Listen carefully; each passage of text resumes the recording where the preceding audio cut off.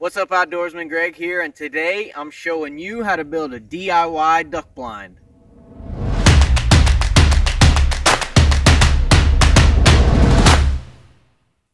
Me and my brother have been duck hunting, and what we found is we really needed a blind. So we wanted a cheap, easy to build solution that we could just throw together in the backyard and still trailer the boat, ride with it down the river, and still have the blind ready whenever we want it. So this is what we came up with, and now we'll show you exactly how we built it. We're using a standard 14-foot aluminum Jon Boat. Nothing special, just your average run-of-the-mill Jon Boat. This is some of the material that you're going to need. Some camo, some paint, some elbows or 90-degree angles. You're going to need some stainless steel hardware, some zip ties. We also used cotter pins, C-clamps, and some rubber gear ties to hold everything together.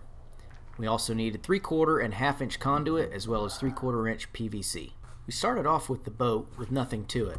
Next we added 3/4 inch conduit with C-clamps connected together. Next we added our side support pieces, one for the front and one for the rear. Finally, we put in cotter pins at the joints exactly where we wanted it to stand up. The first thing we did was drill holes in our C-clamp so we could attach that to our bases. Next, we added holes into the side support pieces so we could have it exactly where we wanted it. We attached the C-clamps and the 3/4 inch conduit to the gunnels of the boat to make a strong support. We chose the C-clamp method so we could take the blind on and off the boat. We measured our side pieces and cut them to length.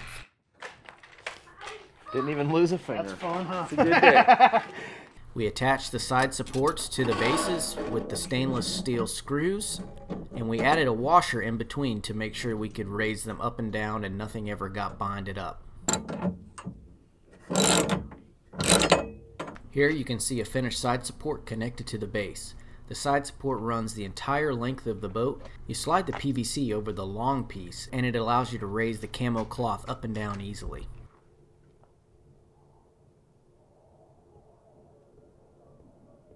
We found we needed to add some fiber fix to the joints to make sure they stayed strong. Adjusting the levels was just trial and error, no real science here.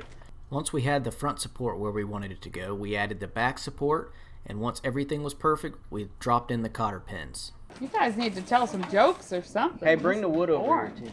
Yeah, right? I'm not a YouTuber.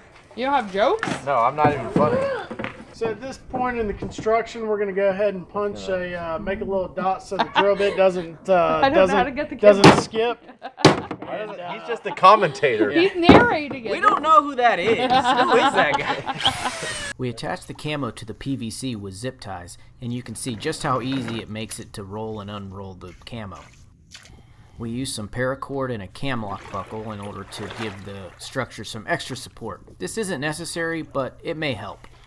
We used extra pieces of camo cloth to drape over the sides. There's probably a better way to do this, but it was a quick and dirty solution for our needs.